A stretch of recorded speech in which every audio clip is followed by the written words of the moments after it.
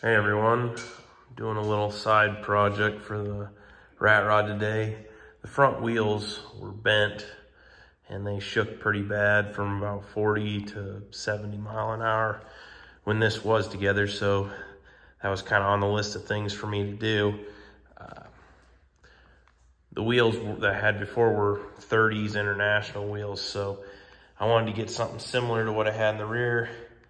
I found something. These are a 14, more of a modern wheel. I just really don't like how wide they are. So I'm gonna try it on one here and see how it goes. Cut them down in the lathe. Basically cut, I suppose, inch, maybe a little more out. And the intention is I'm gonna weld the ring back on the back. It shouldn't change.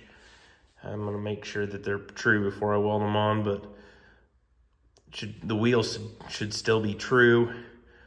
And then we can put a new tire on it and the car should be pretty stable at speed. We'll see how it goes.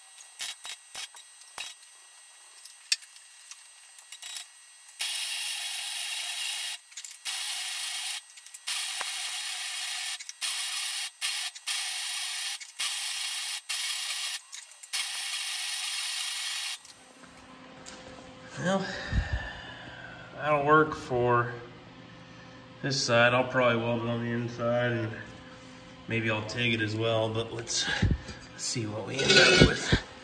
How much difference in width wise. It's still gonna be a wider wheel, so I think the stability will be better, but about an inch narrower. I think I'm gonna be happy with that.